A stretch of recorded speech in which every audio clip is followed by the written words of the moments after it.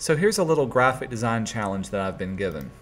I'm laying out the index for a very comprehensive history book. And this book has about 500 pages to it, and therefore the index to it is very long by itself. Now the author has sent me the names of everything that needs to go into the index, all the places, all the people, and he's done it in the format that I requested it. In other words, I want it to be last name, comma, first name. The first thing I notice, however, is that this list is not in alphabetical order. So the first challenge is, how do I get it in alphabetical?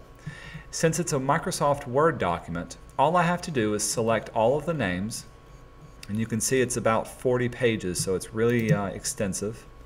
Then I can go up to Table, down to Sort, and I can sort this as if it was an Excel table. In this case, we're doing it by the paragraphs in ascending order. When I say OK, it'll give it just a few seconds, but now you can see all of the names that were typed are now alphabetical. There's another thing to notice. Every once in a while, he may have put in one twice. So, for instance, William Yerger has been listed twice. Whenever I do the indexing, I just have to pay attention to not do that name twice in there, else it just starts to get repetitive. Here's the next major challenge that I have. The indexing software requires me to type the name in as it would appear in the book. So for instance, in a book you would normally just say Nancy Wilder. It wouldn't appear as Wilder, Nancy. So what I'm needing to do is to have another list that would have the last names and first names in the correct order. So here's how to do that. I'm going to need to use Excel, and I need to format this so that I can type it in as Excel. So what I'm going to do is I'm going to find every instance of a comma and a space, and I need to replace comma space with a tab. So to do this, we'll go up to Find and Replace. This is in Microsoft Word. So every time it does comma space, and you can see now it's starting to find a bunch of them, I do need to pay attention to, because sometimes it's going to do a comma space where it's not the end of the name, such as Benjamin Whitfield II, but we'll deal with that in a second. And I'm going to replace it with, hit the down arrow, a tab character. Now that I have a tab character, it's going to add a little space at the end of it. So when I do replace, here's what I have. Whitfield, comma, everything else looks good.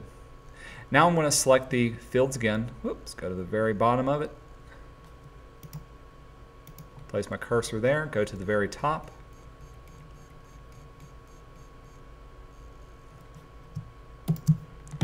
And do Edit, Copy. We're going to jump into Microsoft Excel.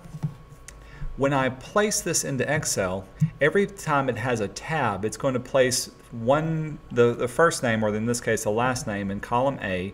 The tab will place the first name in column B. This will make it easy to change things around. So edit and paste.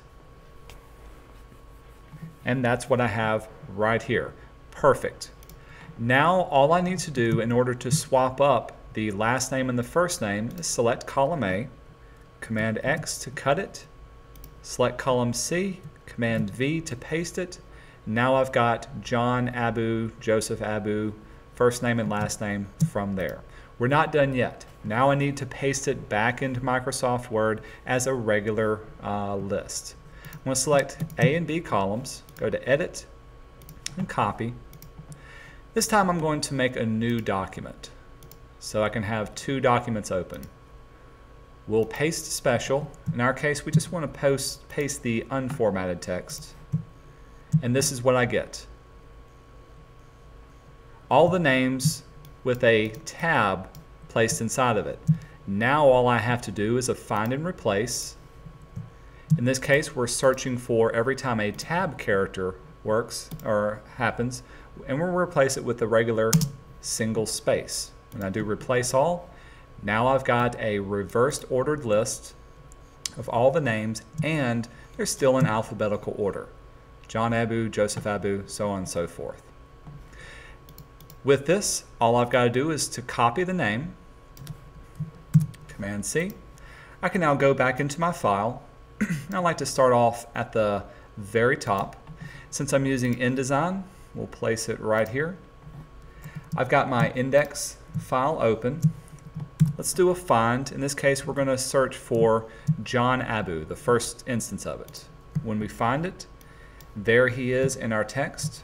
I'll go to my index. We'll create a new one. In this case, we're sorting by his last name. So we're going to place that, and we're going to choose the whatever current page that it's on. When I choose Add All, you can see now, I'll hit done to that, I've got a indexed reference for every time the name John Abu appears within my text. All I've got to do is to copy and paste each one of these, and my index will be entirely built.